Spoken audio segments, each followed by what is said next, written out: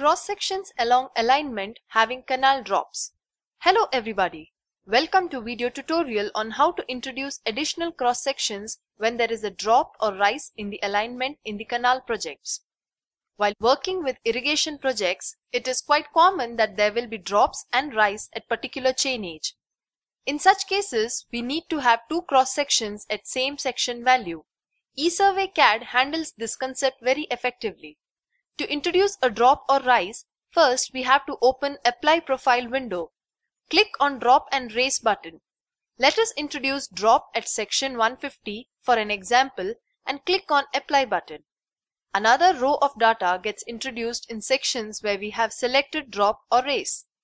We will be able to change the formation levels for newly introduced row. Please note that in sections, additional sections introduced will always be represented with suffix A. We have introduced drop at chainage 150, so an additional cross section is represented as 150A. If you preview the longitudinal section, you may note that there will be 2 points at same chainage. While previewing cross sections, you will not be able to edit cross section data from sections with the suffix A. Thank you for watching this video. In the next video, you will learn how to work in ESurvey CADD for canal modernization projects.